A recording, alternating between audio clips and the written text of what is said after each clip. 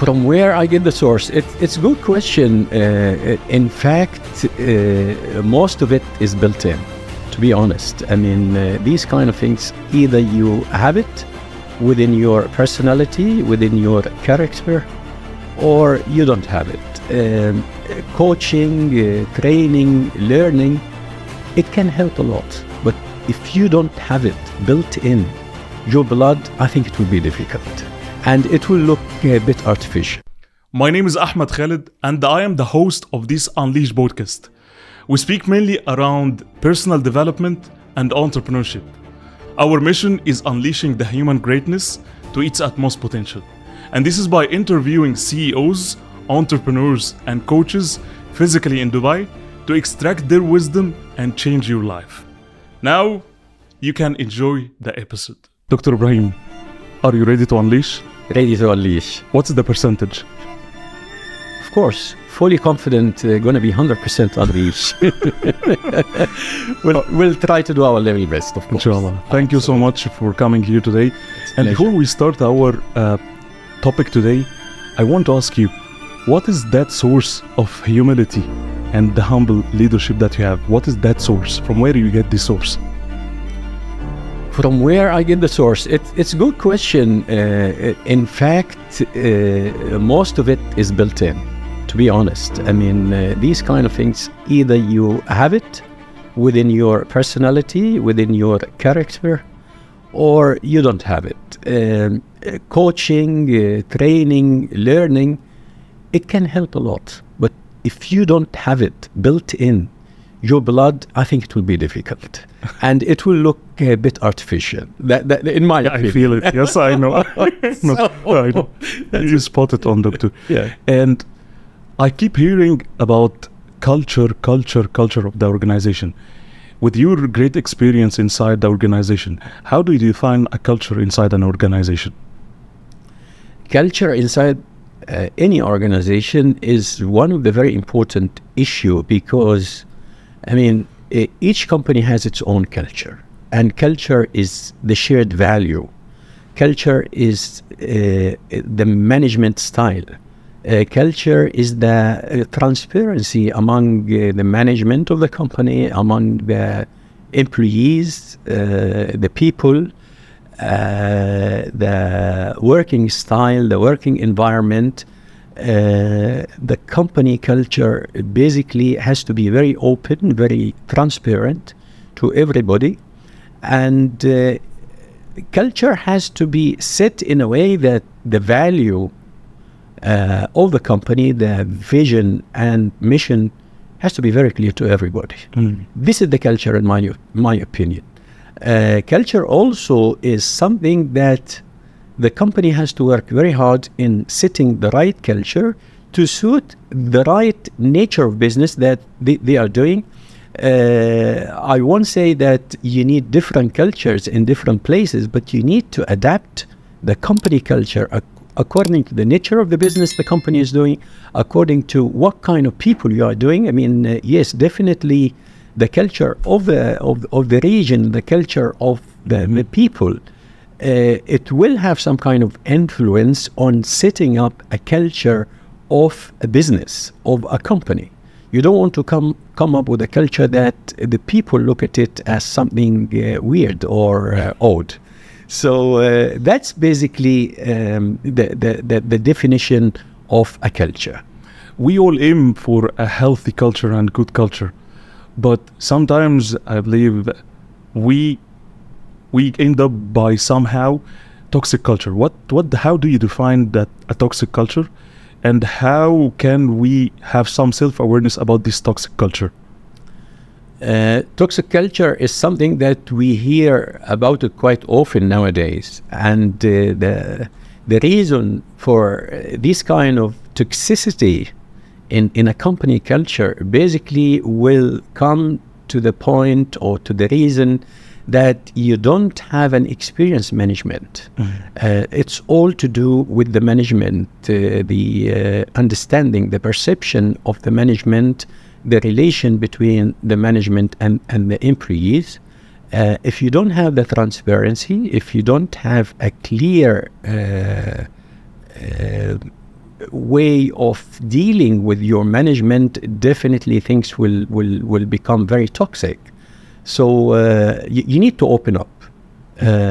You need to make sure that whenever you have any issues with the company, with the management, you need to open up and talk to your line manager, talk to your colleagues, and find out why this is happening.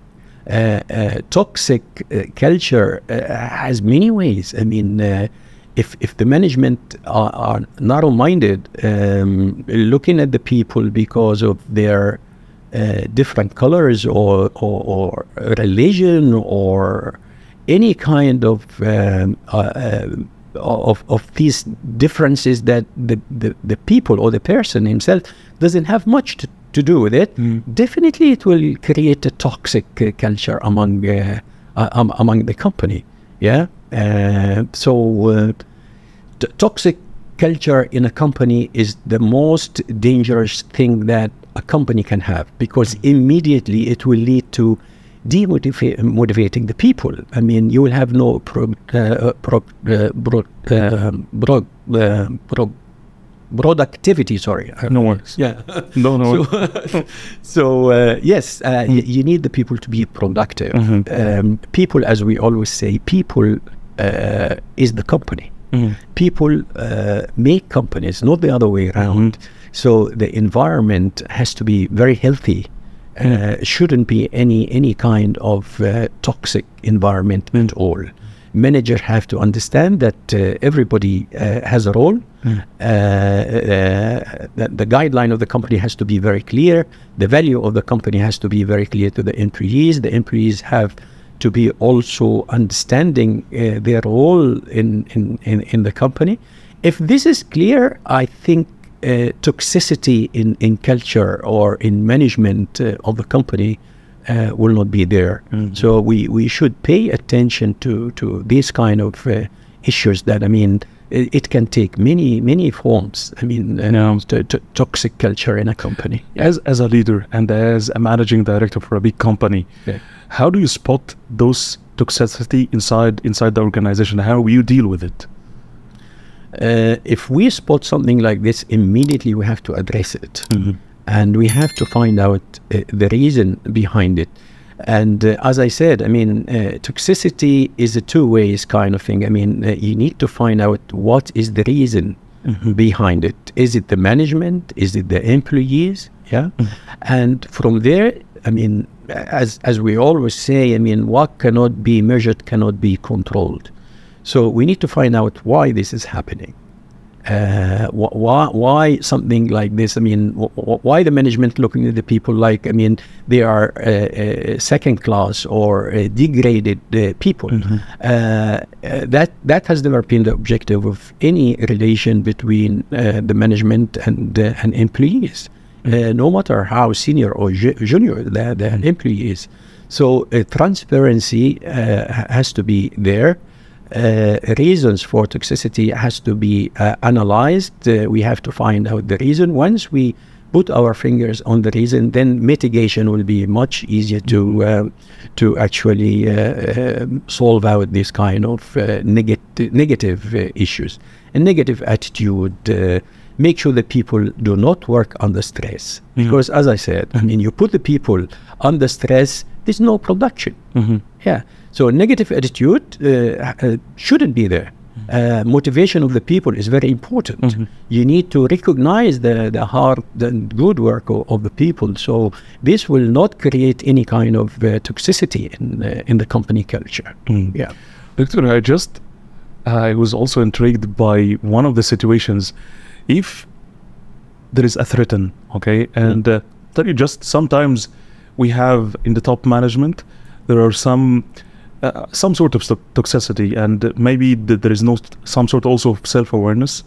But if we are in a situation that there are some situations that it's coming to us and it's opposing all kinds of ethics as a human being, and even it's opposing the values of the company. Sure.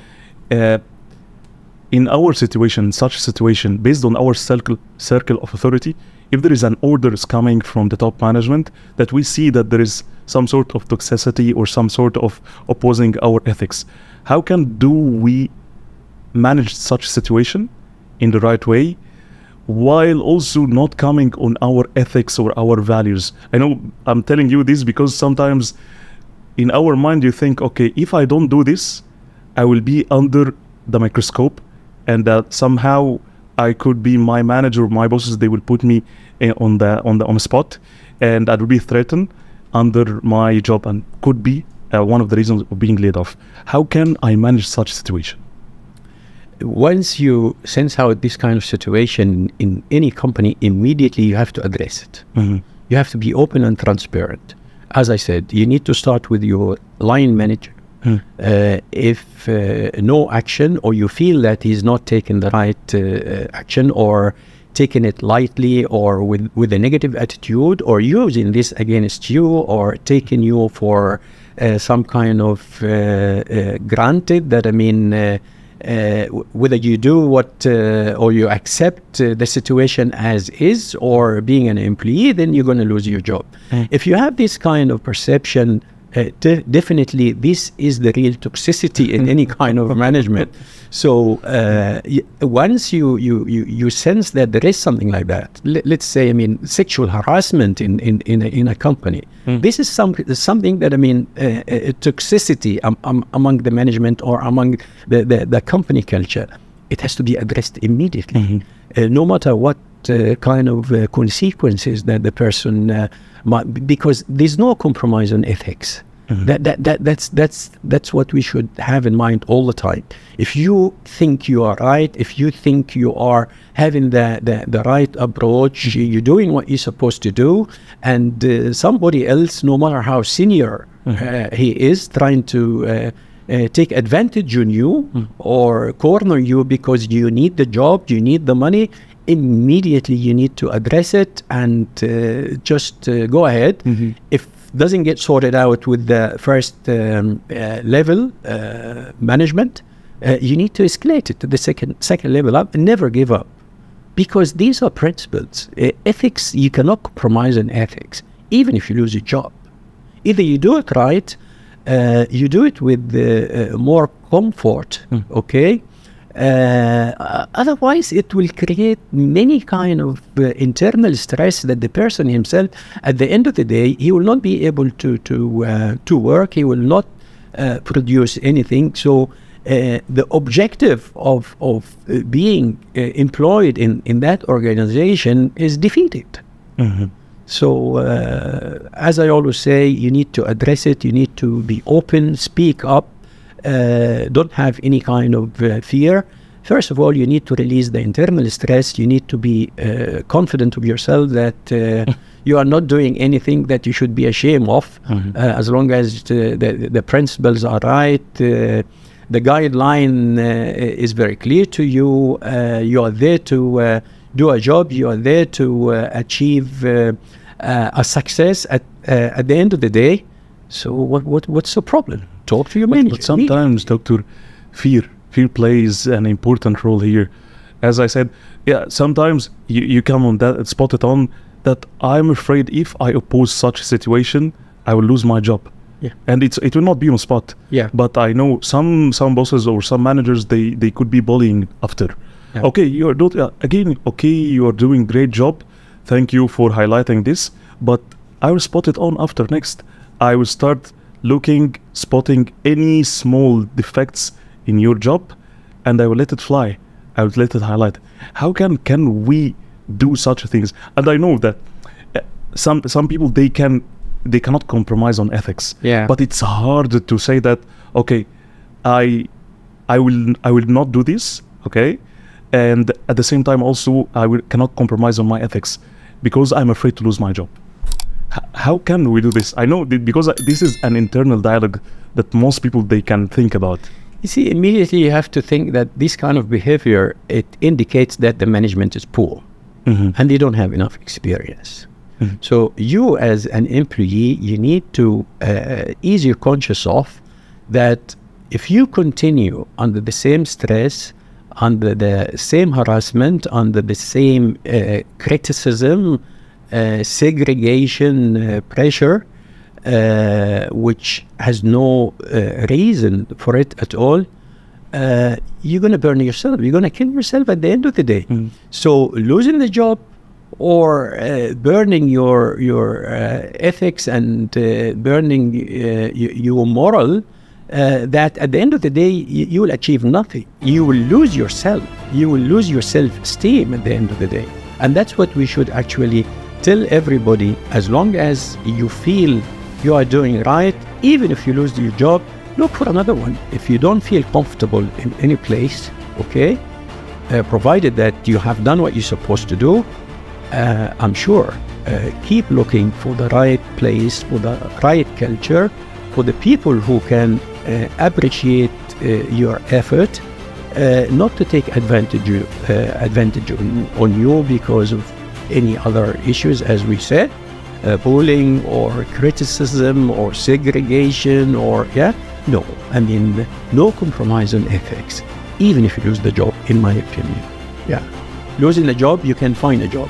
Losing yourself, losing your self-esteem is very difficult to recover. Believe me. Unleash is the bridge between my purpose and my mission. And my mission is unleashing the human greatness to its utmost potential.